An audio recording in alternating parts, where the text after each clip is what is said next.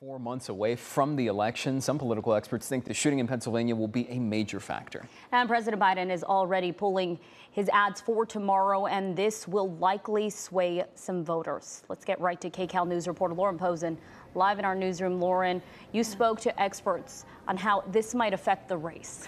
Leslie and Gio, that's really the big question tonight. And, really people have a human response to violence against anybody, including presidential candidates and their opponents. As you mentioned, the Biden campaign has already pulled political ads. So we're already seeing some of these political implications unfold here.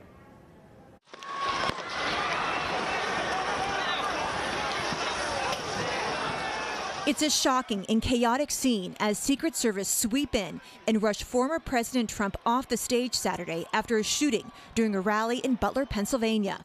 Trump later saying on social media he was injured when a bullet pierced the upper part of his right ear. We haven't had an attempted shooting of a presidential candidate or of a president that I'm aware of in a long time. So what happened here? What broke down? As the FBI looks into finding those answers, the big question now is, what does this mean for the race to the White House in the eyes of the voters? I think what history tells us is that when people are threatened, that typically they get sympathy as a result. So when we think back to when there was a very serious assassination attempt against President Reagan, he had a good deal of sympathy as a result of that. Could that change voters' pick at the polls? Law professor Jessica Levinson says not necessarily. We have two men here who have already been president.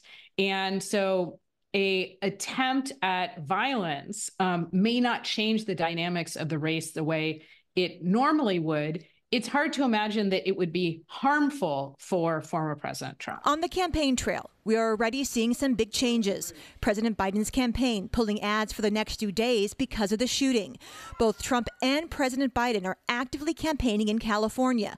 While some don't think rallies will be paused, they do feel safety will be even more heightened. I do think it will ratchet up the sensitivity and the security around every single rally, as I was under the impression that it already was. It's been that way for decades, since the President Kennedy's assassination, attempted assassinations of other people, here in Los Angeles.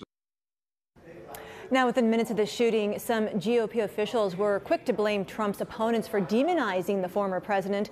Most elected Democrats, however, responded to the shooting by denouncing any political violence. Gio and Leslie, back to you. Lauren, thank you so much.